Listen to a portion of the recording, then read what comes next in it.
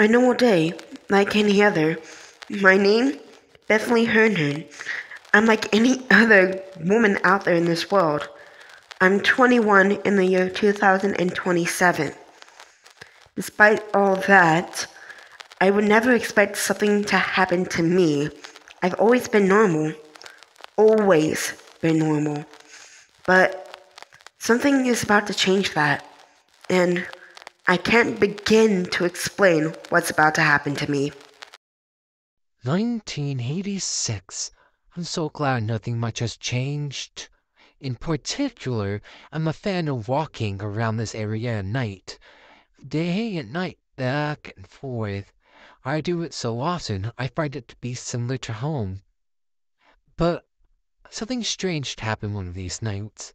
I saw someone, or though I thought it was a someone. I can't recall their facial features much, but I thought I recalled multiple eyes staring back at me. But of course, it could just be my imagination.